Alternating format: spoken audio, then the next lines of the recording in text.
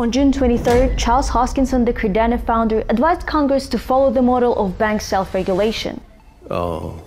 He suggested writing a code, in a sense, that will make crypto regulate itself automatically. What needs to be done is to establish those boundaries, and then what we can do as innovators is write software to help make that happen. Because crypto can already perform complex functions like storing and transmitting data such as identity or transaction info. And there will be no government involvement until the algorithm detects an anomaly.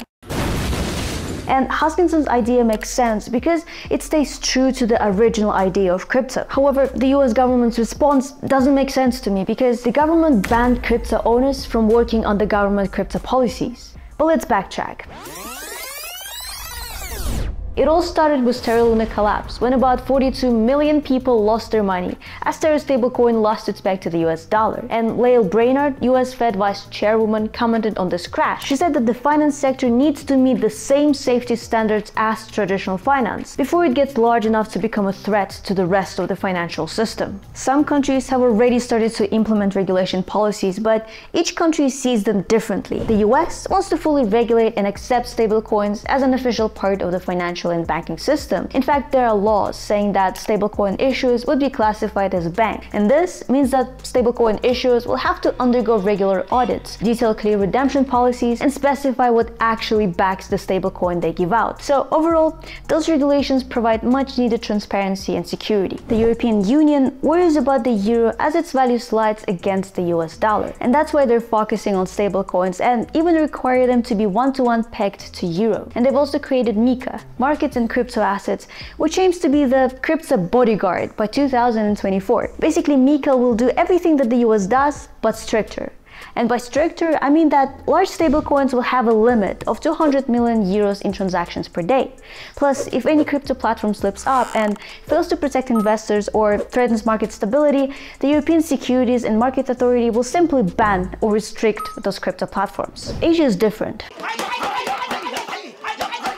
In April, the Indian government started to tax any income earned from the transfer of digital assets at 30%. And for the 20 million crypto investors in India, that's a sign to cut and run, because the tax burden is too high. Some Indian companies are already fleeing to Singapore as it is more crypto friendly. And plus, people will buy less crypto on Indian platforms, the turnover will decrease, and of course the grey market will become much larger. Other governments, including Nigeria, Canada, and Switzerland, are issuing central bank digital currencies, or CBDCs. So they're basically copying the Bahamas. And interestingly, the Swiss-based bank works on CBDCs in collaboration with the IMF and World Bank. And the fact that such big international organizations promote crypto regulations in the form of digital currencies makes me think that many countries will implement CBDCs as well. It's actually similar to the COVID times when the vaccines weren't welcomed until big organizations started to promote them. So every country approaches regulations differently, and no wonder why people's opinions vary as well.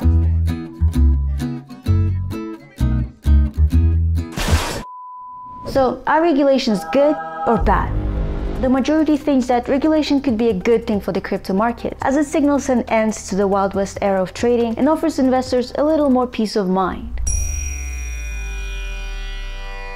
Kevin O'Leary says that legitimizing stablecoins will make transactions easier, quicker, and cheaper. However, there's also some backlash from people on Reddit, YouTube, and Twitter. Crypto users are unhappy because the point of crypto was to have full control of your own funds, and now people put them in centralized exchanges, which are acting like the banks they despise. And making it like banks with the middlemen basically restricts our freedom. And yes, I can relate here. In fact, this thing happened to me. I was supposed to receive my salary and the money didn't come for about 2 weeks. And turns out my bank withheld my money because it was coming from a crypto affiliated organization. Can you believe that? They held back my money and didn't even inform me. And obviously after that I had to sign some documents and stuff, and the whole process took me about 3.5 weeks. So yeah, I don't want crypto to become like banks as well. Overall, I would say we need regulations. Without regulation, it's unclear how to do stuff in crypto that usually requires some legal help for non-crypto organizations. Take a DAO without any legal entity, right? How will it deal with taxes and protect its trademarks or its code? How will this DAO use scammers in case someone hacks it? Same thing with buying crypto and stablecoins. People can only understand the importance of regulations once they lose a couple of $100,000 due to the lack of regulations. Even lawyers can't help you return your money, and that's when it hits you that the crypto's freedom has a downside. Either way, we need regulations, but they need to be well thought out and adequate. So, will the state be able to protect the crypto economy or harm it? Let me know what you think in the comments, and other than that, subscribe to the channel, like and share this video. I would really appreciate that. And have a wonderful day.